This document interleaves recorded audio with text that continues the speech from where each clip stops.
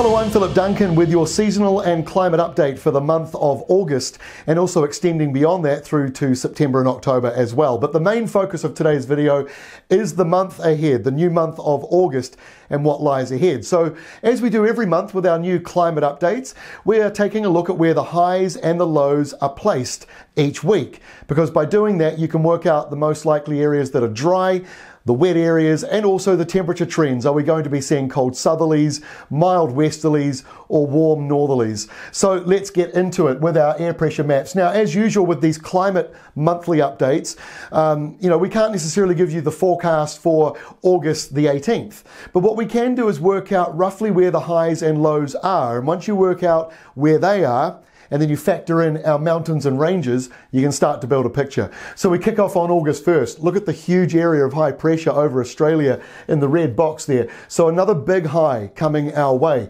We've got another enormous area of high pressure just out to New Zealand's east at the moment. 1041 hectopascals. That is a big, solid area of high pressure.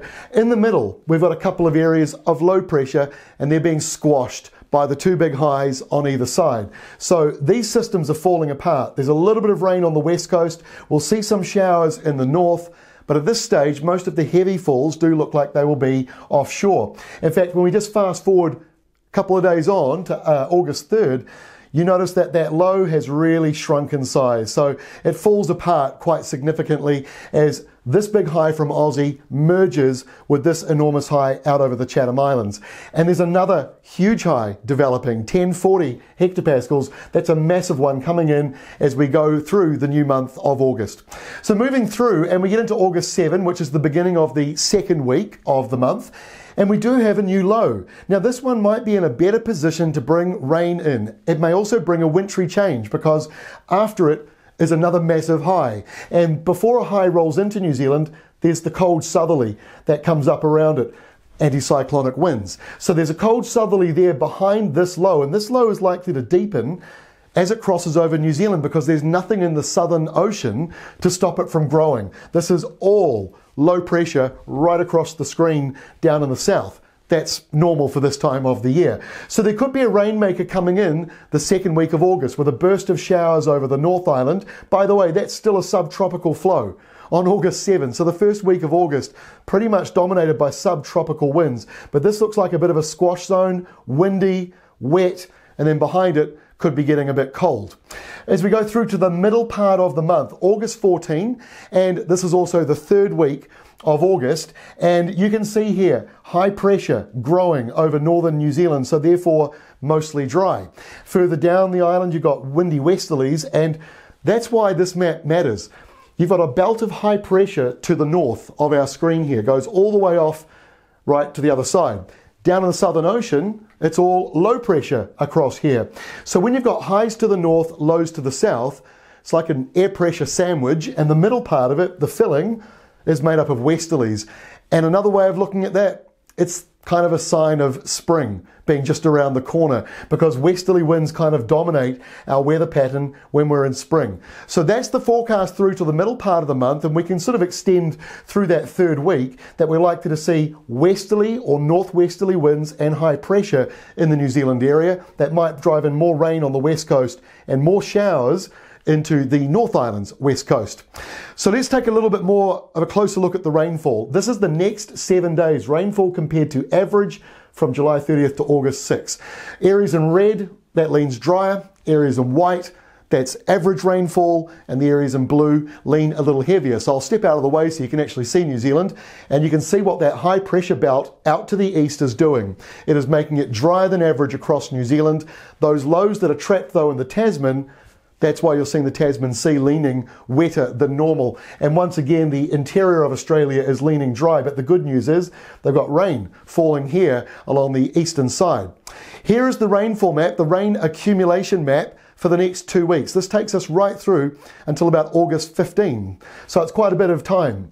Now, these aren't perfectly accurate. You know, nothing that goes beyond a few days is perfectly accurate. Even arguably within 24 hours, there's still a bit of a struggle. But what we can do is work out roughly where the rain is likely to be and where the drier areas are. And the wettest area and the driest area are not far apart. The blue on the west coast, if I step out of the way again, that's pointing down to 200 or 300 millimeters of rain. That's a lot of rain coming in for that western side. But up here on the western side of the North Island, we're in the yellows. That's more around the 20, maybe 30 millimeters. So that's the next 2 weeks. So a lot of high pressure will dominate. Now, yeah, there might be an isolated downpour with this sort of subtropical wind. Someone might get a lot more than that in an isolated spot. But overall, you can see that the upper part of the North Island and the eastern side are leaning a little bit drier, whereas the west coast is definitely leaning onto the wetter side of things. So let me try and explain that a little more. Here is the IBM data. Now this is very simplistic. It's the most accurate data on Earth, and it's about 65% accurate for this long range stuff. And then you factor in there the mountains that we've got, and that can change things even more. Only takes one low or one high in New Zealand because we're so small, and things can change. But it's still the most accurate data on Earth, so it's a really good place to start from. And so when we look at this, you can sort of see what I was just explaining, that the west coast of both islands looks like they'll get a bit of rain coming up, probably leaning a little bit wetter than average, but the very north, under all that high pressure, still leaning drier than normal, as is the eastern half of the North Island. Now the South Island is looking wet everywhere, other than maybe a little patch here in the mountains, which looks like it might be a bit drier. Most other places are leaning wetter than average. Now that's interesting to note after seeing those maps with all the highs in them. So I think that might be an indicator that that low in the second week of August might be driving in some showers across the South Island. It doesn't take a lot for the South Island to lean wetter than average, so don't mistake that for a lot of rain coming. It might only be, as you can see on the legend here, it may only be a couple of millimeters, a few millimeters more than average. So it's not looking overly dramatic, but the main takeaway is that northern and eastern areas look as if they'll be a little bit drier, and that's another sign of those westerly winds. When we switch on for the next 3 months, August, September, October, from IBM, it shows that the spring westerlies are likely to kick in, and therefore wet weather comes in, even into Auckland. Fingers crossed. You know, we've got the water shortage issues up there. That's partially a man-made problem, but also the rain will be very welcome. And you can see the trend, eastern areas of the North Island, for the next few months ahead, leaning drier than normal, which is sort of usual when you go into spring with all the westerlies that blow through. But either way, I think overall, most people will be pretty happy with the forecast. Here are the temperatures. So the temperatures for August, leaning warmer than average nationwide according to IBM's supercomputer Watson. Pretty much everybody, not a huge amount, but within a degree warmer than usual. And when we extrapolate that, great word, across August, September, October, it doesn't look a great deal of difference in there, although you might notice just down here in the south, you're probably more about average, which is a bit of a sign you could be getting a couple of southerlies. Before I go, the Australian scientists who work at the Bureau of Meteorology, it is an absolutely fantastic department, BOM, B-O-M, out of Australia. This is their tracking of La Nina over the next few months, because there's a bit of chatter now that La Nina is forming.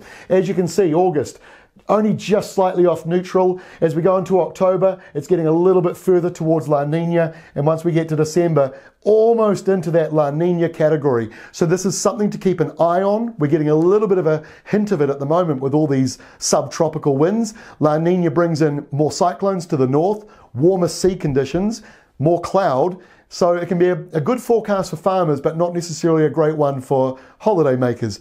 Too early to lock in, far too early to lock in, and we're a long way, New Zealand, from the equator, which is where they measure La Nina, but we'll be keeping a very close eye on this forecast.